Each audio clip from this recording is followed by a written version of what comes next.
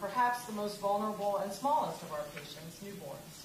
Every 15 to 20 minutes in this country, a baby is born who's impacted by the opioid crisis or other substance abuse. Several years ago, as we saw this impacting our Middle Tennessee region, we did what we do best here at Vanderbilt. We collected our team to both personalize care as well as create a family-centered approach that would help both moms and babies achieve more optimal outcomes after they leave our hospital. At that point in time, we had a fairly traditional model across the United States with all babies who were impacted by the opioid crisis staying in our neonatal intensive care unit. Several of us around the table are neonatologists, and we recognized that we had a growing population of babies who were in the NICU for weeks at a time, often separated by their mothers. As providers of pediatric care, we also knew that there had to be a better way. So under sponsorship by the hospital administrative team, we pulled together what we do all the time, which is a multidisciplinary approach to try to figure out what is the best way to care for both the mom and the baby, and to help lay a foundation of success that would help these babies who are vulnerable in a social situation that may be more vulnerable to achieve both an immediate support in the postpartum period, but also to really lay a foundation for intermediate and longer-term outcomes. I'm proud to say that with the collective group of many of the people around this table from the Vanderbilt side, that we have successfully made this our standard of care in this hospital. Most of our babies with neonatal abstinence syndrome do not spend time in the neonatal intensive care unit. They spend lots of their time, and in many cases, their entire hospital stay right with their mom. Moms are satisfied. Moms and babies have a better outcome. And we've built on top of that in the past year some of what you're going to hear about this afternoon, which reflects both learnings and research around how to take that model and take it to new heights. So this afternoon, what we will be doing is we'll first hear from Dr. Stephen Patrick, who's an assistant professor of pediatrics and fellow neonatologist, and who is the director of our Center for Child Health Policy. He will then launch and turn the program over to several of his colleagues. In our obstetric side, we have Erica Rodriguez-Munoz and Dr. Risha Sangani. And then we will hear from members of our Team Hope, Michelle McPherson and Aaron Munn. I'll then turn to Admiral Joie to make a few comments. And then with any bit of luck, we'll have 5 to 10 minutes left for open dialogue to hear and engage with the First Lady, as well as to answer any questions and have an open dialogue. So I'll turn that over to Stephen. Thank you. Thank you for visiting with us here today. As Admiral Joie mentioned earlier today, the opioid epidemic is having a substantial impact on our communities. In 2017, 50,000 people died of an opioid overdose. The impact on our communities is palpable. You know, for me as a neonatologist, my first experience was through the eyes of my patients, infants having drug withdrawal. And, you know, we're trained to take care of infants that are very small or infants that are very sick in terms of birth defects. And this population was a little bit different. Infants with neonatal abstinence syndrome, they are more irritable, they can have feeding difficulties, they can have breathing difficulties. For severe neonatal abstinence syndrome, they're also treated with morphine. What we've seen over the last decade or so is a massive increase in the number of infants diagnosed with neonatal abstinence syndrome. Over the last decade, there's been about a 7-fold increase in the number of infants having drug withdrawal. And in 2014, there were more than 30,000 infants born having drug withdrawal in the United States. And that's more than the total births in Alaska and West Virginia combined. A pretty striking amount. And to put that another way, that's about 1 infant born every 15 minutes, on average in the United States with drug withdrawal. That's accounting for about $500 million in hospital costs nationwide. You know, but looking at the problem of the newborn by themselves in isolation misses the opportunity to improve outcomes for families. And we really have to step back to understand the concept that where the infant is nested within a mom as well as a community. And our research group has really taken that approach. First, we've looked at what policies and characteristics of communities may lead to opioid use as well as neonatal abstinence syndrome. We've looked at what the barriers are to treatment access for pregnant women with opioid use disorder. We've also dug deep into how we can improve care for infants that have drug withdrawal. For pregnant women with opioid use disorder, accessing treatment in the United States is difficult. And many pregnant women are not receiving evidence-based therapies like buprenorphine and methadone, both of which we know reduce the risk of death for mom and increase the chance that the baby will go to term. Here's why it works. for women who are using an opioid like heroin, they go through a rapid cycle of intoxication, withdrawal. We know that that's stressful on the fetus, and it can lead to preterm birth, and again, it increases mom's risk of overdose. When they are on a medication like buprenorphine or methadone, it sort of stabilizes that out, and it makes it more likely that they'll go to term. But in a recent study from our group, we looked at Appalachian providers in 4 different states that were disproportionately affected by the opioid epidemic. And we found that among those providers, only half of them took any insurance at all, and only about half of the outpatient providers would accept pregnant women. In many cases, in areas that are disproportionately affected by the opioid epidemic, being pregnant or having insurance appears to be a barrier. But of course, in addition to our research, we focus on how we can improve care for our families as well. And our model at Vanderbilt has been simple. Keeping moms and babies together improves outcomes for both mom and the baby. Care at Vanderbilt begins with a comprehensive care clinic for pregnant women with opioid use disorder. We'll hear from them in a minute. That has both prenatal care as well as medication-assisted treatment. Because clinics like ours are difficult to access and they're rare around the United States, many of our women travel hours just to receive care here. At birth, we do things differently too, as Dr. Rush mentioned. Traditionally, infants that have drug withdrawal are whisked away from their mom into a neonatal intensive care unit. And these environments are loud and chaotic. You may be, in most neonatal intensive care units, the open bay. You may have a ventilator next to that baby and a heart-lung bypass. And for infants that are going through drug withdrawal, this is particularly challenging. What we've done is to take infants out of the ICU unless they have a medical condition that requires them with breathing problems. And we've supported that dyad with child life as well as lactation consultants to promote breastfeeding for the mom. Since September, we've had more than 100 infants in our program that we call Team Hope. We're treating far fewer infants with morphine. More moms are breastfeeding. Mothers are trained and supported by our child life specialist. And infants and moms are staying in the hospital shorter, about half the time they were before. Reading the headlines, it's not hard to view the epidemic of the opioid epidemic through the lens of despair. But instead, I view it through hope. My hope is bolstered by the families I care for and see. And the opioid epidemic really serves as a reminder that we are our brothers and we are our sister's keeper. I think it's also an opportunity for us to transform public health systems to improve the care that we deliver to both pregnant women and infants. I want to thank you for shining a light on this population. Too often in conversations that we have about anything, we miss pregnant women and infants, and so I'm grateful to you for shining a light on this patient population that we care for so much. I'm going to turn it over to Eric and have to talk a little bit about the prenatal clinic. Hi, Mrs. Truck. Thank you very much for being here. We're really excited that you're here. I'm excited for you to just listen to what we are offering here at Vanderbilt.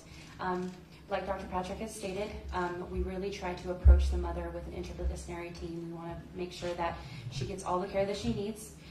So my role as one of the social workers on our obstetric drug dependency clinic team, you'll meet Dr. Sangani, who's our obstetrician. My job is just to connect with the mothers, connect with them on their stories. And most of the stories I hear from them really surround trauma, both simple and complex. As a social worker, we are trained to really advocate for the most vulnerable populations, and that's really what my role on the team is. Like I said, there's a lot of trauma that surrounds these women, and a lot of trauma that surrounds the aftermath of birth. And we really try and advocate for them throughout their time with us. I will speak about this particular panel that we're having. I did ask a couple of our mothers to come, and they were reluctant to say yes due to the stigma that it holds for coming out publicly and discussing what their traumas were or how they started their substance use. And then familial stigma is something that they also have to experience as well. So Dr. Sangani, did you want to discuss that? So as Dr. Patrick said, I'm one of the obstetricians that is a part of our drug dependency clinic here. Our clinic started about 7 years ago, where we have probably taken in about 700 women, and on a yearly basis we take care of about 250 women. So and these women come from all aspects of Tennessee, sometimes even out of state, because they can't find the care that they need where they are.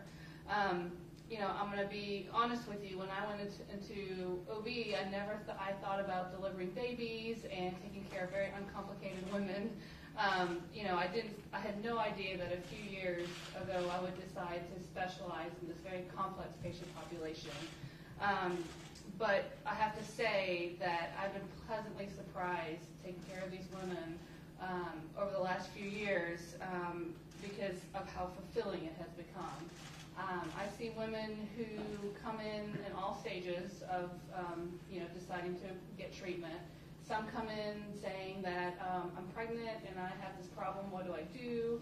Some come in having already gone through our Vanderbilt emergency room and being stabilized on medication-assisted treatment and just want to do the right thing and come to us for their prenatal care as well as to continue their treatment for their opioid use disorder.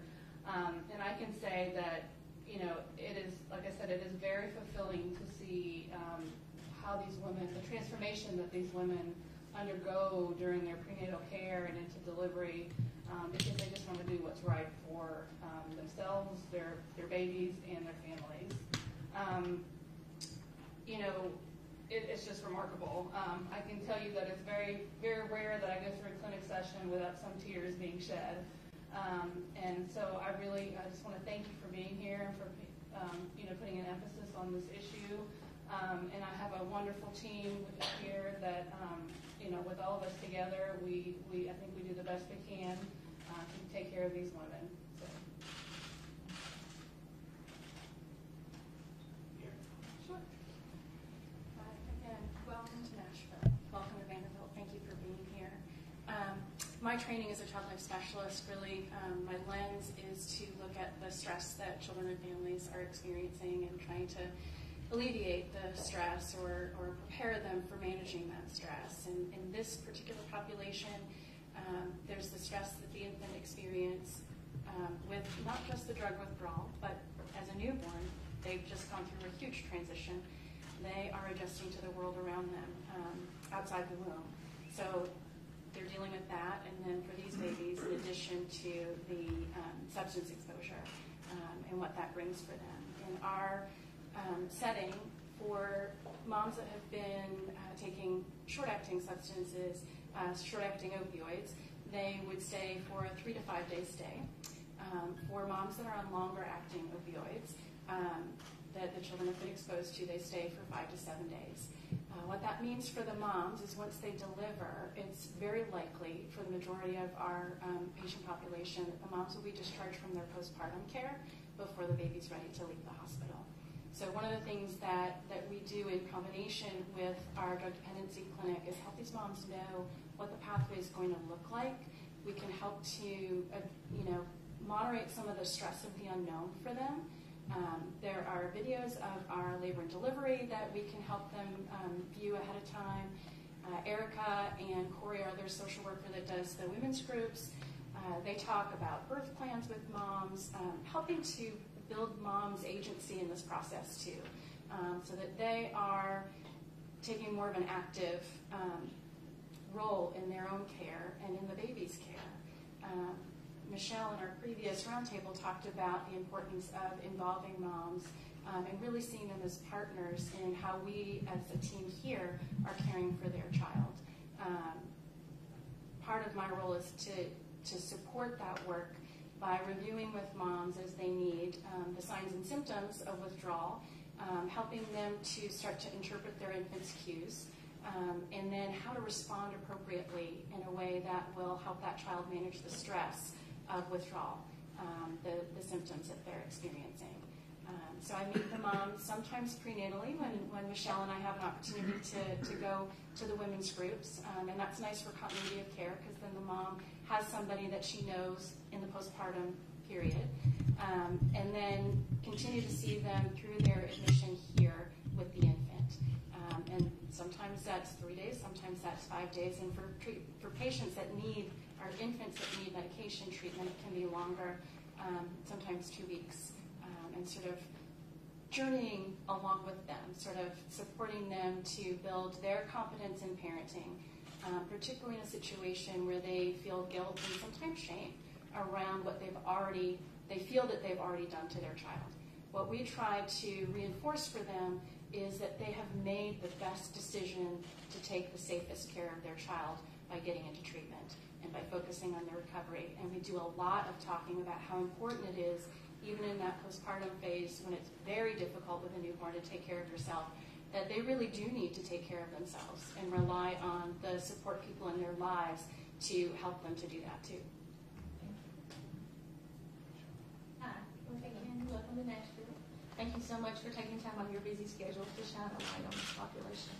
I'm very proud to say that I work with this group of people, and that I work for a facility that is willing to single out this population and dedicate time and energy to helping these babies and moms improve. I'm a lactation consultant, but I'm also an RN, so I deal with these babies from a medical standpoint and from a breastfeeding and lactation standpoint to help the whole family unit.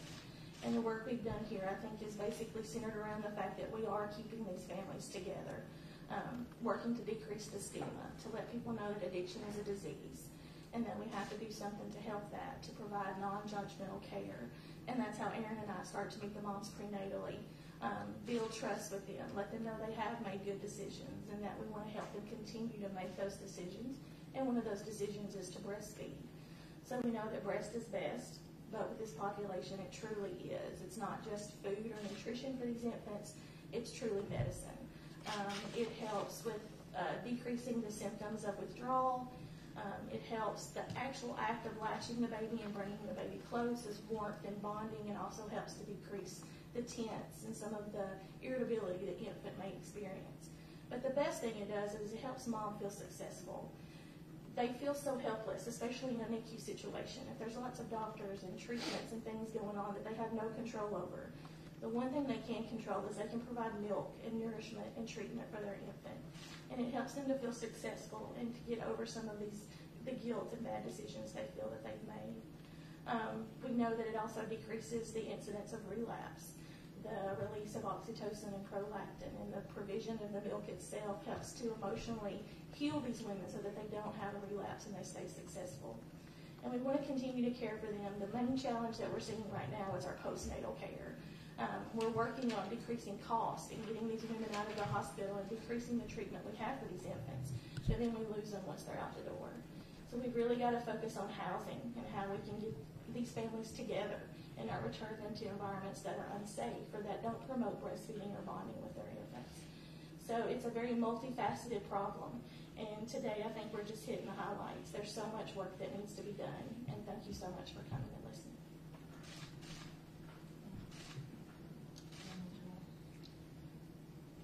I want to thank everyone for the great last few hours. We were here for a few hours, our team from HHS, with this incredible group of people. And I try to think of adjectives, and three that came to my mind were this group has been highly effective in their treatment of babies and moms. They've been pioneering in their approach, and I think they're a leader, not only nationally, but globally. And to me, they're inspirational. I'm a pediatric critical care physician. So I worked in a children's hospital.